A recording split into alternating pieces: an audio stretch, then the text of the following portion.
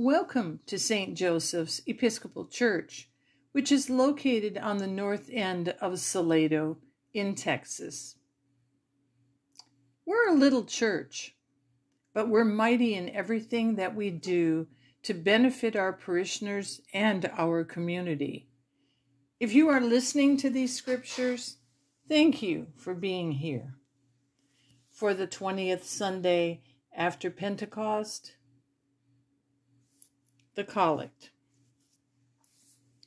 Lord, we pray that your grace may always precede and follow us, that we may continually be given to good works, through Jesus Christ our Lord, who lives and reigns with you and the Holy Spirit, one God, now and forever. Amen.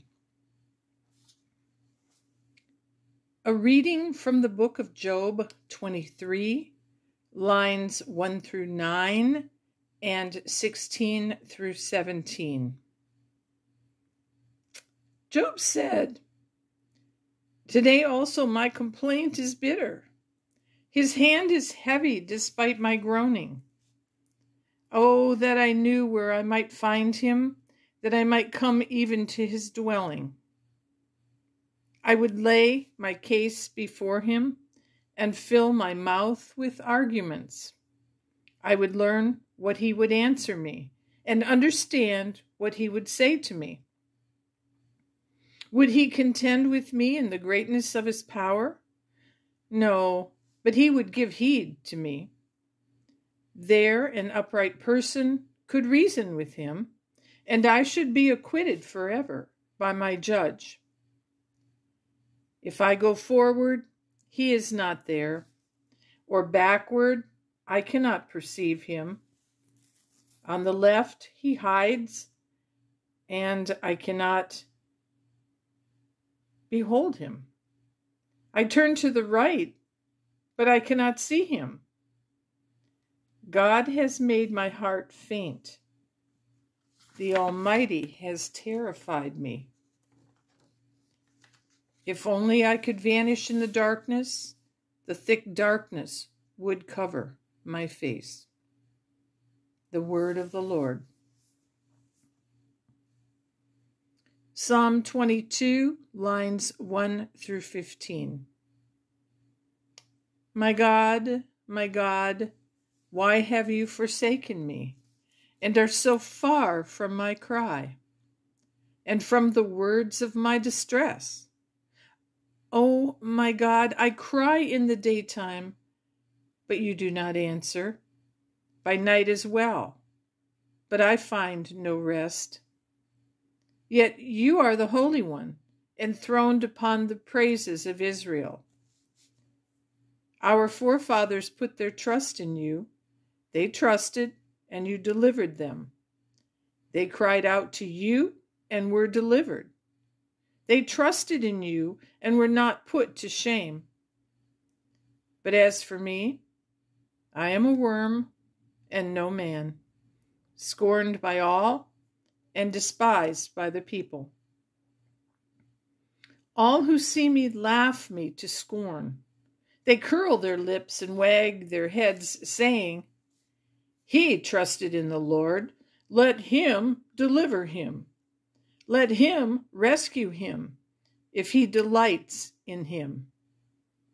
Yet you are he who took me out of the womb and kept me safe upon my mother's breast. I have been entrusted to you ever since I was born.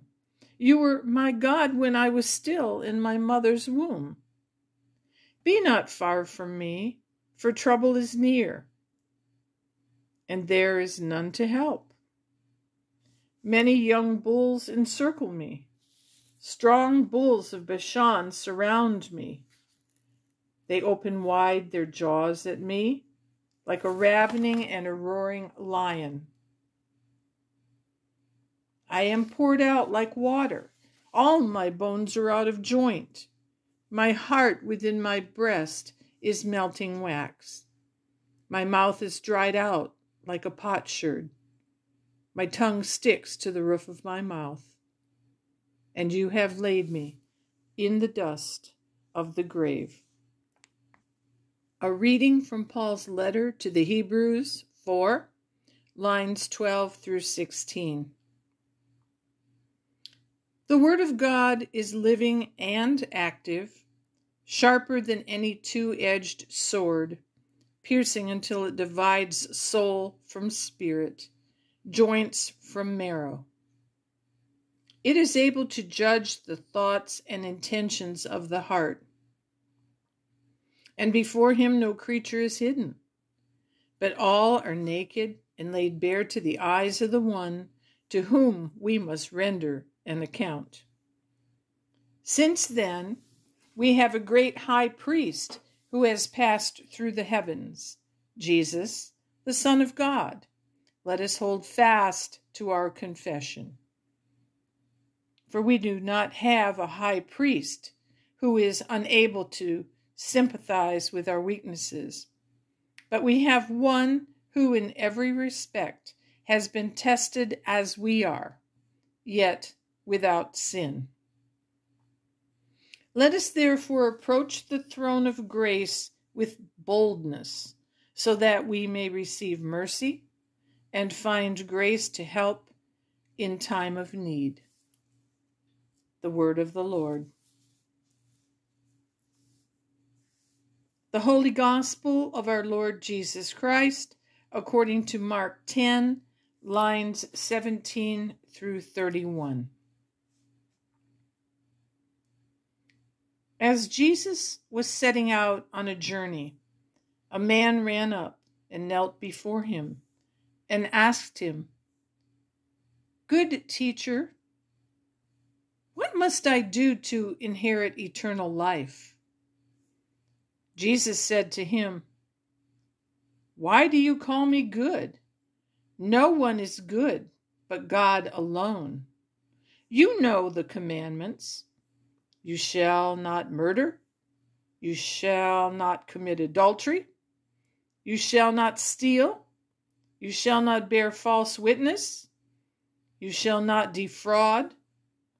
Honor your father and mother." He said to him, "Teacher, I have kept all these since my youth." Jesus, looking at him, loved him and said, "You lack one thing. Go, sell what you own and give the money to the poor, and you will have treasure in heaven. Then come, follow me." When he heard this, he was shocked and went away grieving, for he had many possessions. Then Jesus looked around and said to his disciples, "How hard it will be for those who have wealth to enter the kingdom of God." And the disciples were perplexed at these words. But Jesus said to them again, "Children, how hard it is to enter the kingdom of God. It is easier for a camel to go through the eye of a needle than for someone who is rich to enter the kingdom of God." They were greatly astounded and said to one another, "Then who can be saved?" Jesus looked at them and said, "For mortals it is impossible, but not for God. For God all things are possible." Peter began to say to him, "Look, we have left everything and followed you." Jesus said, "Truly, I tell you, there is no one who has left house or brothers or sisters or mother or father or children or fields for my sake and for the sake of the good news, who will not receive 100-fold now in this age, houses, brothers and sisters, mothers and children, and fields with persecutions, and in the age to come eternal life. But many who are first will be last, and the last will be first. The Gospel of the Lord. As you already know, if you have been listening to me for a while, I am not a member of the clergy.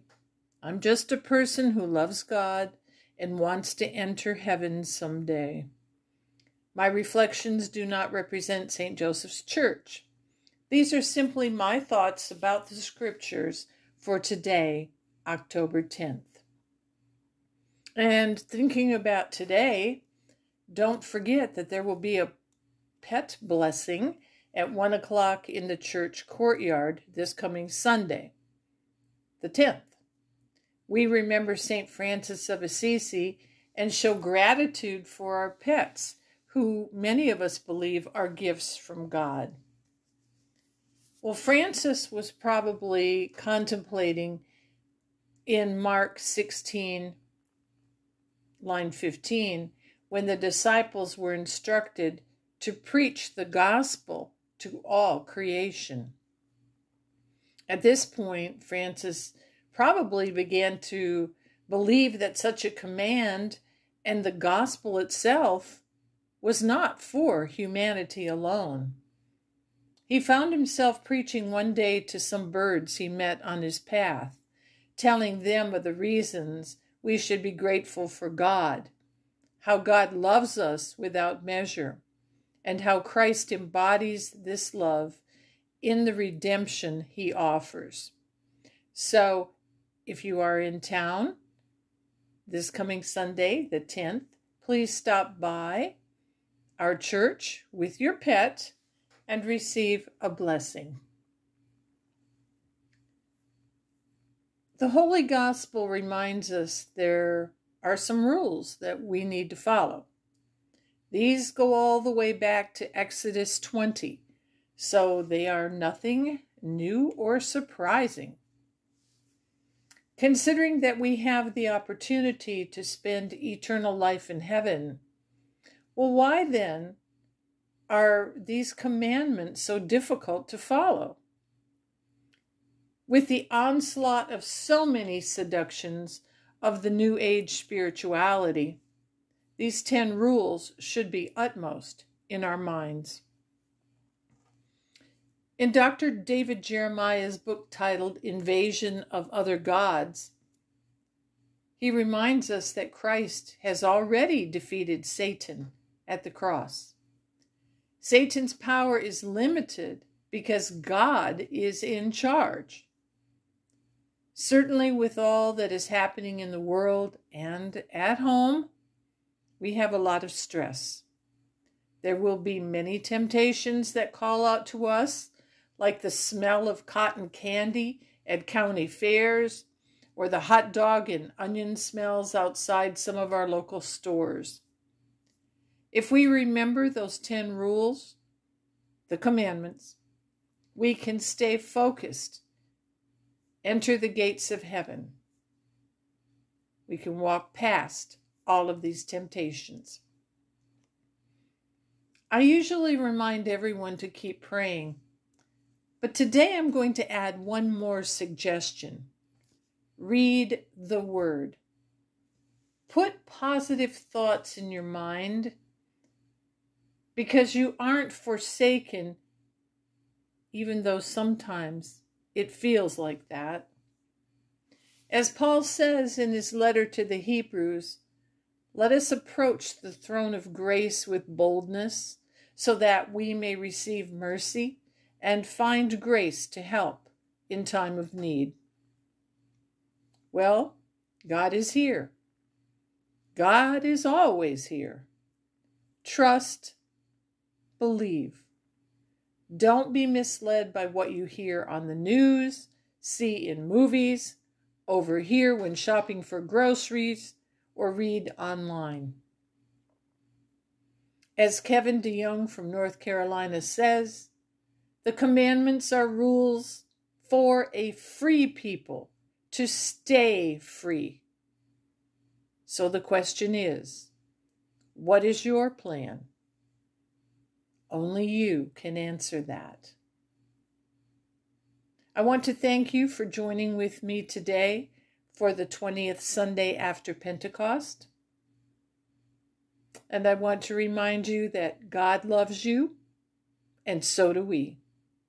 Until next time, be well.